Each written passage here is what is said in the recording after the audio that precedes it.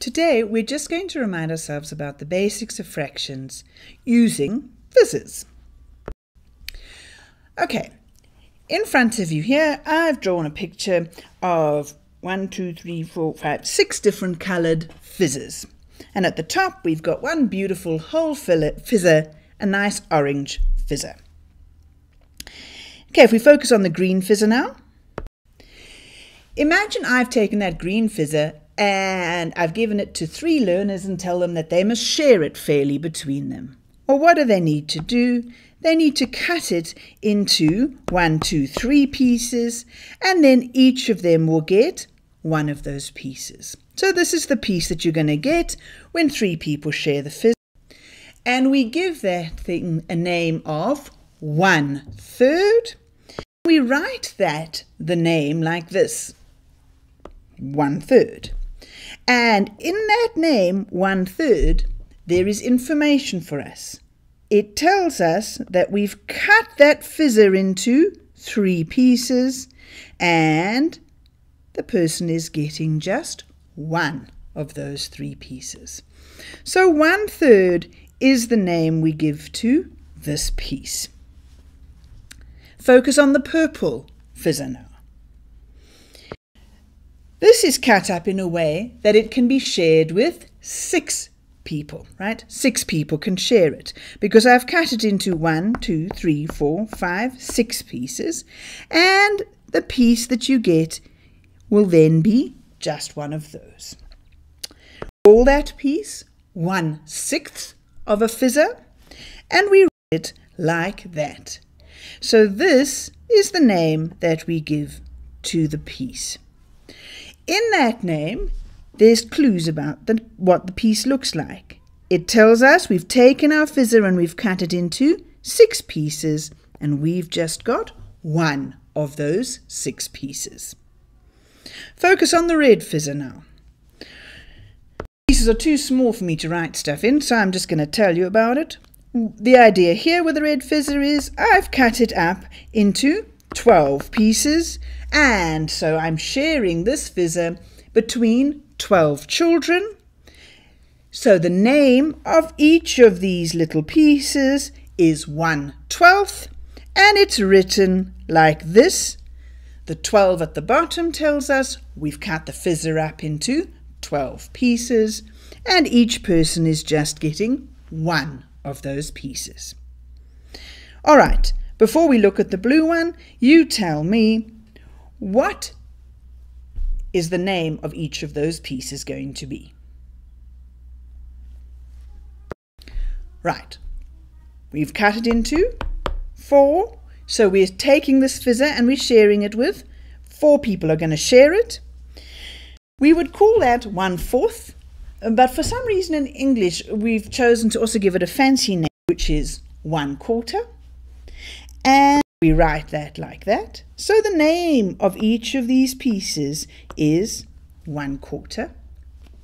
And we have in that name a clue. It tells us we've taken the fizzer and we've cut it into 4 pieces, and each person is just going to get one of those 4 pieces. Yellow one, well, we've just cut it into 2 pieces, so in other words, 2 people are sharing this fizzer.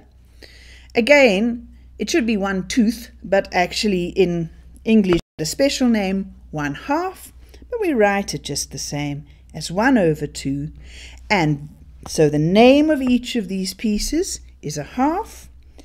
That 2 in the bottom tells us that we're sharing the fizzer with 2 people. We've cut it into 2 pieces, and each person is just getting one of those 2 pieces. So if we look here at the dark green, that you should immediately recognize is 1/3 of the fizzer, because we've cut the fizzer into 3 pieces, and we've just taken one of them.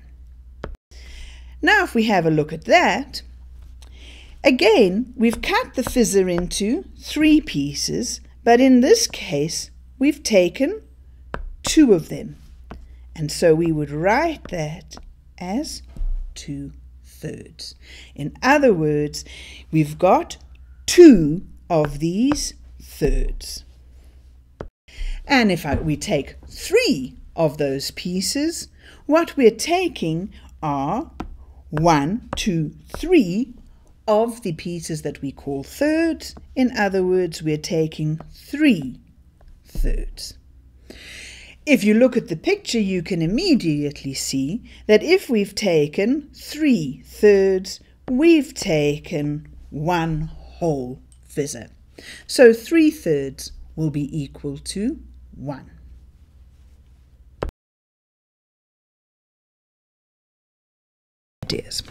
So let's start with the number 2 thirds. That's a fraction. Let's remember terminology. 2 at the top of the fraction is called the numerator.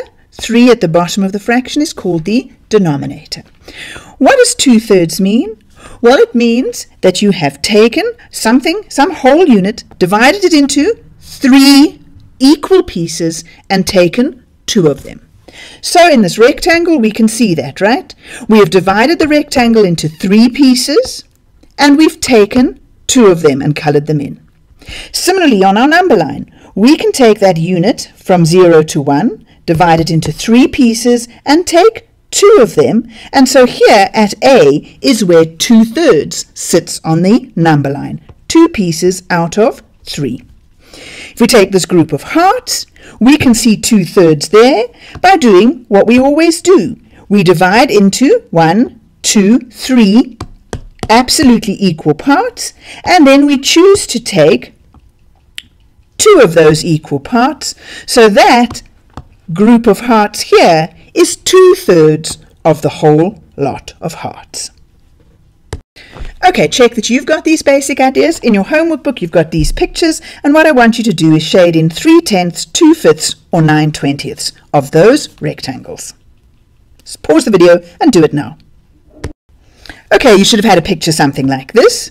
For 3/10, you need to cut this rectangle up into 10 equal pieces. So 1, 2, 3, 4, 5, 6, 7, 8, 9, 10 pieces of the same size, and then you take 1, 2, 3 of them.